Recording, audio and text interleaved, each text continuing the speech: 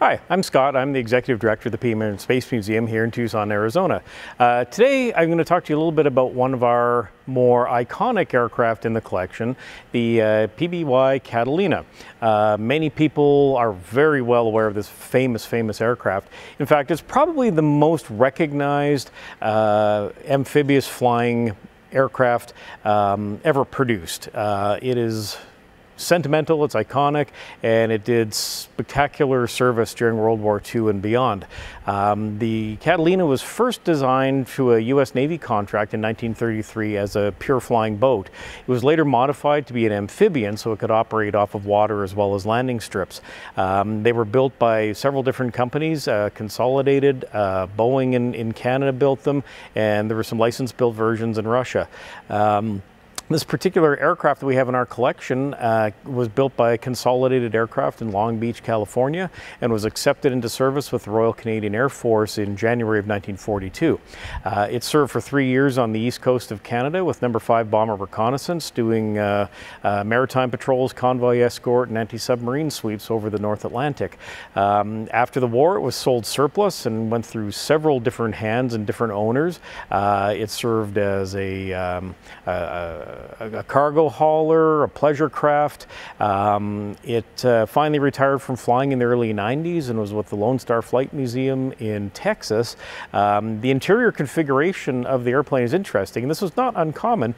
A lot of owners would get these aircraft and they would convert them to sort of a flying RV, flying Winnebago configuration, so that have beds and bunks and comfort stations, and they would use the Catalinas to fly around, often in the lakes in Canada and the Midwest. They'd fly into remote lakes, fish from the boats, go swimming, have holidays, hunting trips. It wasn't uncommon for some owners to mount a small rowboat between the engines on top of the wings, so when they landed on the lakes to go fishing, they had a little dinghy to take off down the lake and leave the boat anchored.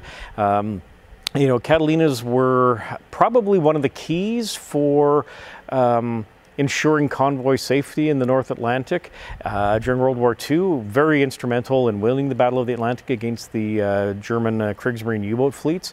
They also did amazing service in the Pacific. Their long range made them critical for reconnaissance. Catalinas were notable for spotting the Japanese fleet ahead of the Battle of Midway and alerting the U.S. fleet and preparing them and preventing a surprise attack in that case too.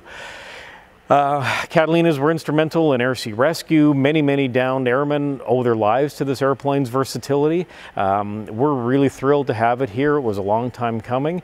One thing that's sort of special about our aircraft here is we took the opportunity to display it in on a water setting. So we constructed a large diorama mimicking, you know, an airplane on the step, either landing or taking off.